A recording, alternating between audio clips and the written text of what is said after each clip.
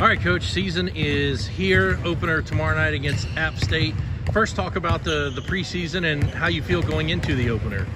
I think we've made a lot of progress. You know, we have different pieces that we need to put together, some great experience from our championship run, some new players, some young players.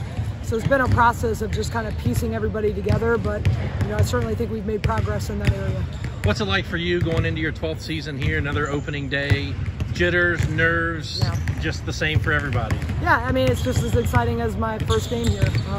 There's always an excitement around game day. It's a new team, it's a new year, and we want to continue to raise the standards in our program. So I'm certainly excited, I'm nervous, and I think all those are great emotions. How nice is it to open up tomorrow night at home and then the first two here at home, and a good balance early on to play here and get used to things? Yeah, I mean, we're always excited to play in Halton Arena. You know, our fans have been great. We're really excited about the gold mine and what they've done to, just enhance awareness with the student section.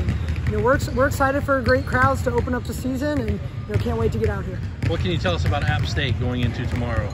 Yeah, I think App is a really great team from a year ago. Their personnel is a little bit different, but they bring back a lot of really experienced players. They play extremely hard. They're well coached. I mean, this is going to be a battle. It's going to be highly competitive.